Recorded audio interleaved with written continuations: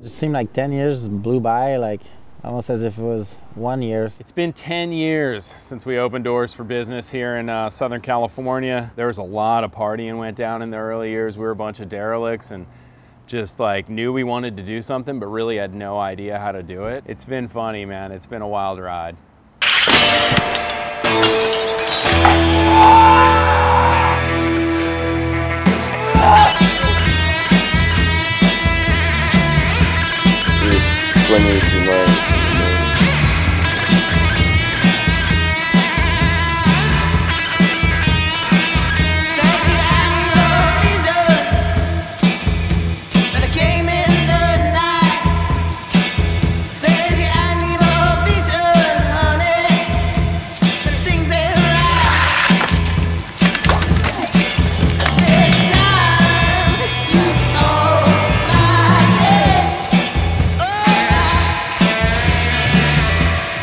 Drew me at first to Armada was JP Auclair that introduced me to the brand, and I was like, man, like write our own company is the shit. So that was what drew me at first. I've been a part for 10 years now, and it's like a big family, so everything is very well.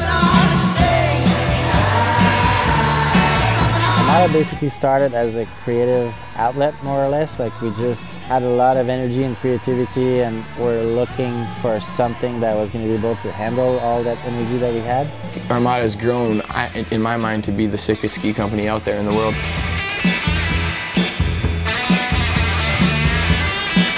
When I was younger and I was just a little kid watching all the pros, Armada was seriously like the sickest company around. I don't know, they're just such a big influence to me. I think the Armada had more feel of a family than just a normal company, and I couldn't be more thankful to be on the team now.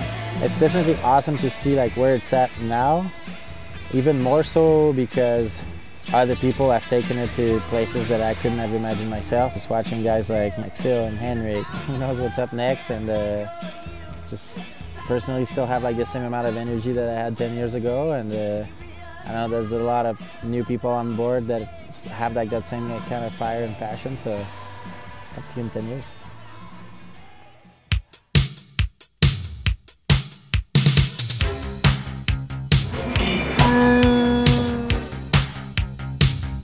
This is Hans Smith, the only guy who knows what the hell we're doing in this company.